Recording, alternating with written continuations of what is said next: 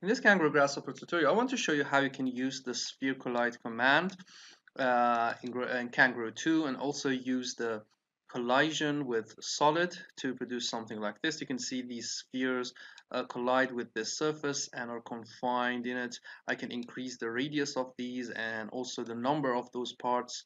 So you can see that they only are limited to this solid, so they don't get out.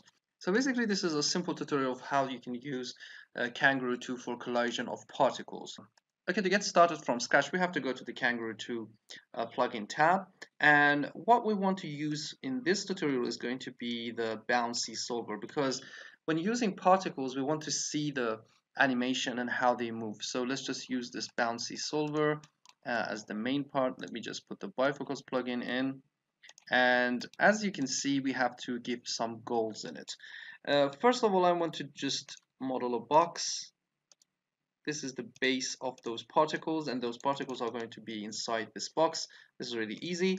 We can just right click and set this to the box, turn this off, and go to the Kangaroo plugin. And in the vector grid section, you can see that we have a populate geometry. So you can actually do this populate geometry in any kind of volume or BREP you want. So we just want to produce these points in this box. Let's just increase the count to maybe 200. And remember, you can also change the number of the seed if you want different results. So if you just give this a new number slider, you can see that it's going to change the location of those points. Okay, I'm going to just delete this one. We are okay with this random points on the populate geometry. And first of all, we have to go to the Kangaroo and use this show command in the main section. That means that we need those particles. We want to see those particles. We can just connect this show to the geometry and give it to the goals. So one of the goals is to see those points. You can simply give a point to the output of here. You can see the output is the goal function outputs, which is the geometry we need, which are the points. So I'm going to give that to the output. And we can just turn off everything to see just the points here. And the next part is to give a kind of force to these points. I'm going to go to the Kangaroo 2 tab, and in the goals point we need this load here. Okay, so let's just give this a load and say these points. The force vector is going to be the z minus direction, so I'm going to give this a z, unit z, and just like a -1 we can give that to here. Okay.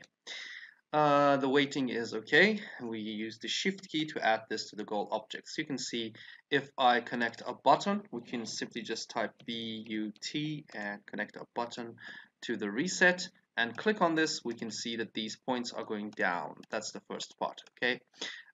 You can see how easy it is in Kangaroo 2 to define a floor. For example, if I go to the points, you can just say we need a floor for it. So can collide. Let's just put this floor and use this shift key to add it to this. So you can see it's just colliding with the floor. That's really easy. Remember, the floor is what we can also add.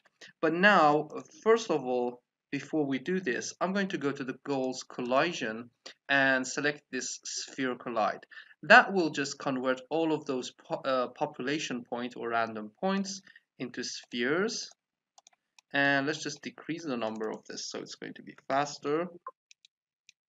And I'm going to give this to the points, which means these are spheres. The radius is really important because we want to see the results. I'm going to use the mesh primitive sphere, mesh sphere here, to just draw this really fast. So if I just give it here and give it maybe 1.25 for the radius, so you can see that I can define these sphere radius by this number. Just give that to here. And because we have to see the results after the solver, we're going to give that to the output here. Remember, you have to also add this sphere collide with the shift key to the goal object. So let's just put this here, and you can see that it's going to show you. If I again add the floor, I'm going to just go and add the floor here and use the shift key here and reset the results, you can see that we can have these spheres collide. This is really cool and easy to model. And because we want to see them in colors, I'm going to go to the display, custom preview, and give this to the spheres and see them in colors. So that's how we can make them. The next part is to put them in a box which we want to confine it. I'm going to just simply define a box here and use the shell command. You can see that I'm typing the shell command here and defining a thickness. We want to delete the space and give something like this. Okay, I'm going to explain the problem when we add that to the Kangaroo 2. Now to the collision, we have this solid point collide. We have to add this one here. Okay, so again, the points which we want to collide is the populate geometry. The solid we want to collide is to be a brep. Remember, the input is a mesh, so I'm going to go to brep and connect this solid and connect it to the solid, and the default is false. It means that the points are going to be outside of the solid. Remember, if it's the false, with the shift key, I'm also adding this to the goal objects. That's it. Let's just run this. So you can see, because we have the floor, we have to get rid of that. I'm going to delete that and reset this again. Okay, the problem with this is that it's going to move outside the box, as you can see when I reset that. And you can just fix this by moving the bottom down so it's a really big solid so those spheres don't move outside. I'm going to use the Control Shift and select this face and move it down like this. And now just run this command. You can see it's completely okay. Because these spheres are on the surface of this, we can simply just move them up with the radius. So I'm going to just move them before we convert them into spheres in the Z direction. Basically, we have to move them the radius. So I'm going to move that as the radius and then give it to the base of the mesh. So this is going to help us to put them on the surface. Now let's just turn everything off and just run this. That's it. And you can also increase or decrease the number of the radius. So let's just decrease that, increase the number of this. You can see when I increase it, it's going to also produce those points from the top. But if I run it, you can see these are the points that are coming inside this. Some of them are going to jump out. That is because of the radius. If you just decrease that and also move that box, let's just see that box by turning on and moving that a little bit up and running this again, you can see that it's going to jump off down. So we can just decrease or increase the radius and see the results. Okay. You can also, so I'm going to select this surface and move it a little bit up. Maybe even scale it with the shift key. So it's like that. Okay. Run this command.